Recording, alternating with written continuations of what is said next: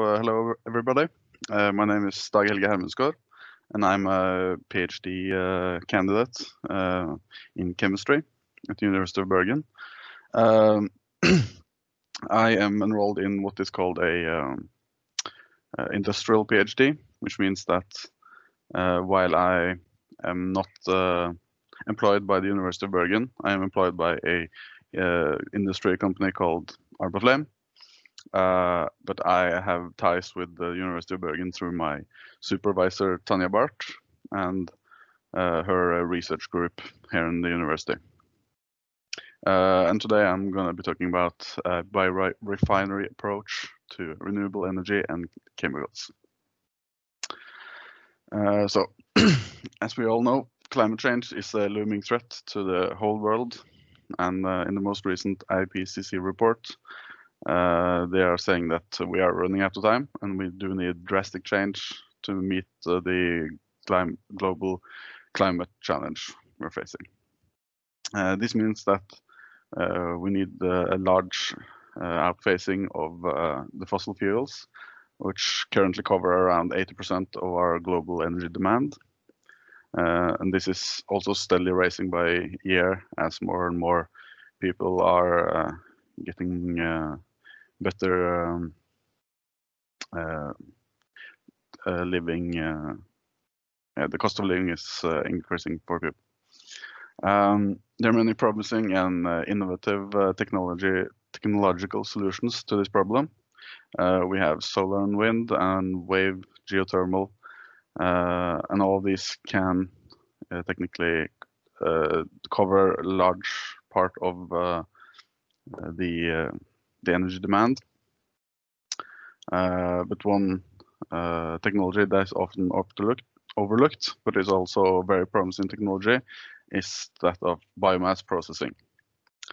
The utilization of biomass as an energy source have several different advantages over other renewables. For one, biomass energy can be handled very similarly to fossil fuels, and therefore we can use much of the same infrastructure that is already in place with only minor modifications.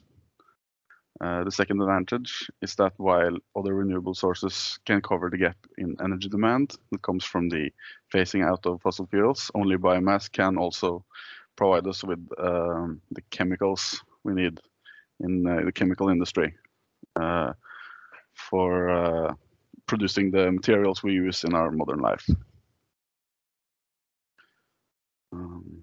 Didn't switch there. So, what is a biorefinery? The concept of a biorefinery is kind of a range of technologies, processes, and solutions that create the conditions we can use to convert biomass into a vast range of products that are green and climate friendly. A biorefinery can produce energy products like pellets or bio-oils, different commodity and fine chemicals, and also we can produce feed products and food additives and many other materials. The key use of the biorefinery is maximizing the potential value of the raw material and becoming more resource efficient through valorizing side streams and the use of waste products from other industries as raw materials in the biorefinery. And this also then works into the circular economy of our natural resources.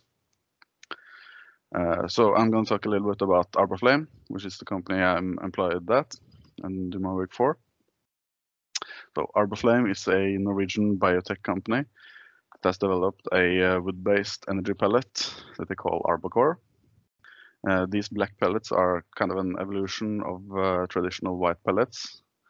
Those you may know from heating in public and even private buildings, also as an alternative to traditional fireplaces. These black pellets have a higher energy density than these white pellets, and through thermochemical pretreatment, the biomass have developed kind of a coating on the wood particles, and when these are pressed to pellets, we get a pellet that is extremely durable in respect to water resistance and also like physical stress, meaning that you can store it and transport it like we would coal without needing large infrastructure to like keep it dry and keep it safe. This relatively new technology has made it possible to develop a more complete biorefinery around this pellet production, with the goal of complete utilization of all side streams in the production. In addition to producing black energy pellets, we are working on extracting value from different side streams that originate from the pellet processing process, including extraction of valuable chemicals from the different side streams that originate there, and also converting residual sugars into single cell proteins that can be used, for example, to feed fish. And since the fish farming industry is, or the fishing export is very large in Norway, it would be very beneficial to not have to rely on the importation of soy from other countries, both in economic sense and also in the cutting the emissions that we get from having to transport vast amounts of fish feed across the world. So in my PhD work with Arborflame, I mostly work on valorization of side streams from the pellet production, and also investigation of what products can be extracted from the side streams, and how we can increase the overall value of the process, and also how this process can be optimized to yield the most desirable product mix without compromising quality on the Arborcore pellets. So Arbo1, as you can see in the picture, it is Arborflame's first commercial pellet production factory, and then also maybe the first commercial biorefinery. They produce Arborcore pellets and are located outside of Kongsvinger, in southeastern Norway. These are right on by the border to Sweden and is close to the Norwegian forestry industry, providing easy access to biomass and raw material. Arbo1 is the first step in a project setting up a full-scale biorefinery. The plant has a production capacity of 70,000 tons a year of pellets, and we can also extract some final chemicals from the project side process side streams. The plant generates some of its power from its own byproducts, like methanol and methane. That also reduces some of the need for external energy output. And the plant is kind of a blueprint for future plants, using it to find out what equipment is best, what procedures are best suited for the job, and how we can incorporate further technologies, strategies into the biorefinery concept. The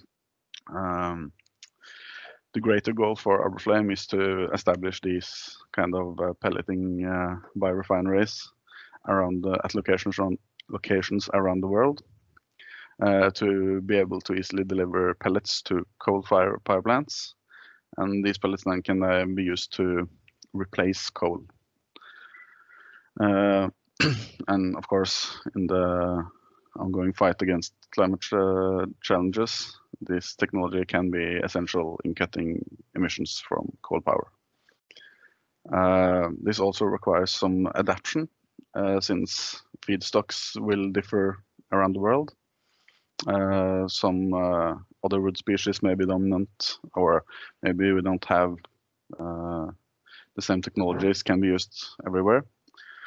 So as for now, the main feedstock is wood chips from Scandinavian sawmills, focusing mainly on spruce and pine. But we want to increase the scope to be able to use different types of wood feeds, and also maybe we could use more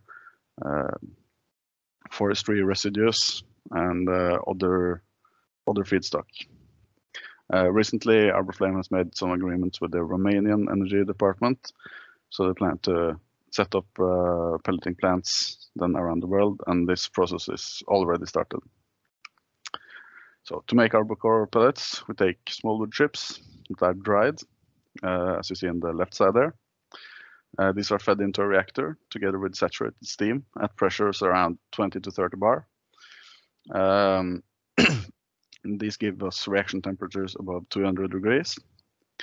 The reaction is then held for a couple of minutes to promote the hydrolysis of the hemicellulose before being released in a explosive decompression. During the decompression steps, the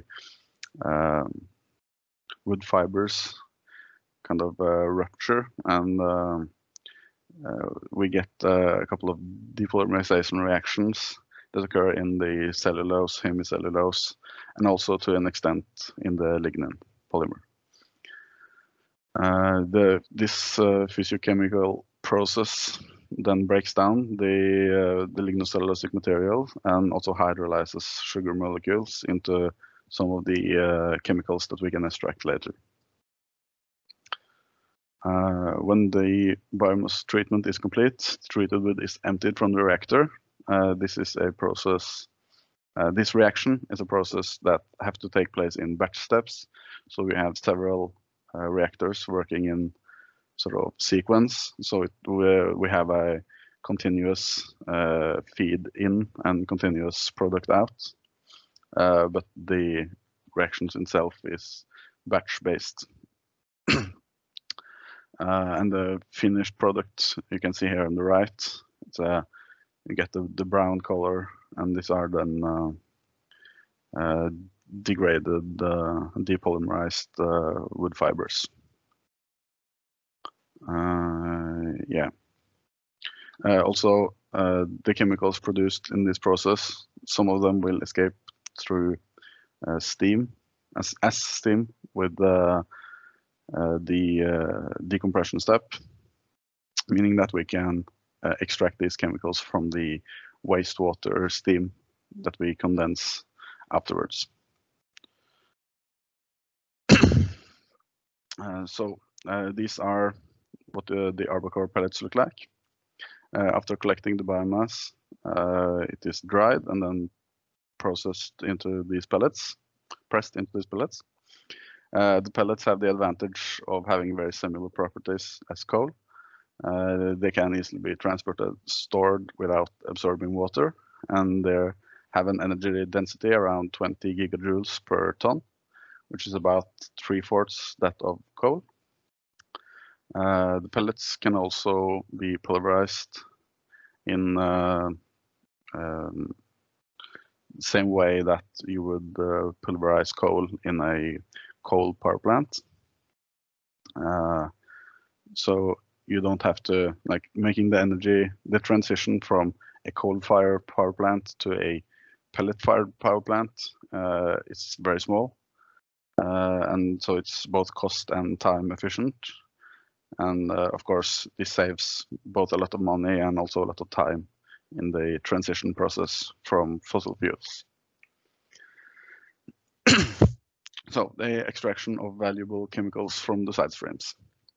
An important aspect of the energy production from the biomass is that it is not only energy source, but also a source of chemical compounds. If we are to move away from fossil fuels, we can generate energy with solar and wind, but we can only get chemicals from biomass. And although it is important, of course, to have a diverse energy mix and then use all the technology available, we can, of course, not just cut out biomass energy because we wouldn't have the chemicals we need. So all these things we can do separately. We can produce pellets, we can derive chemicals from biomass, and we can produce fish feed. All these things can be done separately, but by combining them all into the biorefinery concept and doing them all in one place from the same raw material, we kind of cut a lot of costs, both transportation-wise and also production costs, like energy costs, for example. In Arbor plant, in the Arbor plant, we take the collected wastewater stream from the steam explosion, and we can extract valuable chemicals from it. Discovering this also provided kind of an incentive for chemical isolation, as the easiest way to clean the wastewater would be to remove the chemicals and release it back into nature. And this can be done more cost efficiently if we can use the chemicals we extract from the process.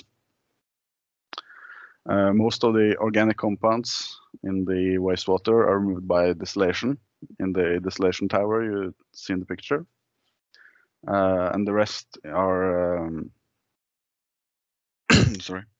The rest are mostly organic acids that are removed by bacterial digestion, which also produces methane, which, as I said, we can use to burn as fuel in the power plant. So our main valuable products as of now from this process is the furans, like furfural.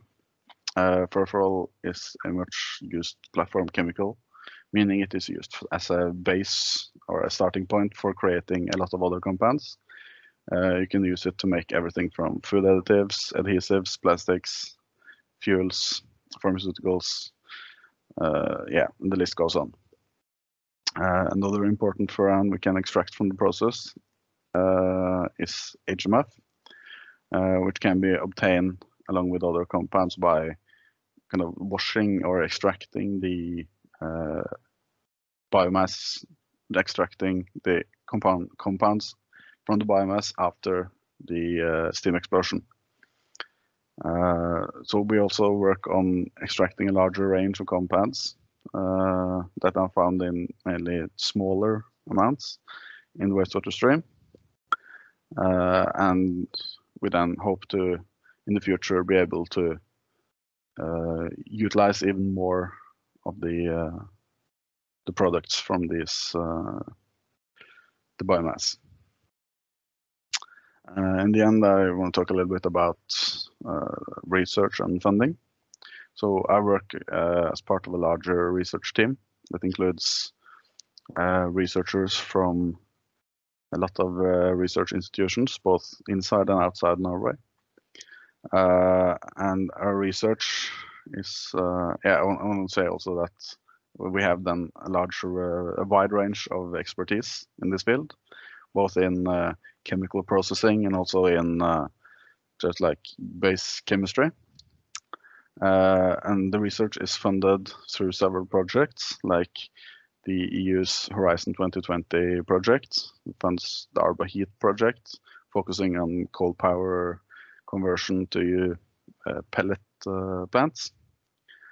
And the Norwegian Research Council funds some of our projects like Arba Bioref and Arba Feed that works toward extraction of value-added chemicals from side streams, and also bioprocessing of residual sugars into, for example, fish feed. And NFR is also, together with Arborflame, funding my PhD projects, projected them more directly. So thank you for your attention.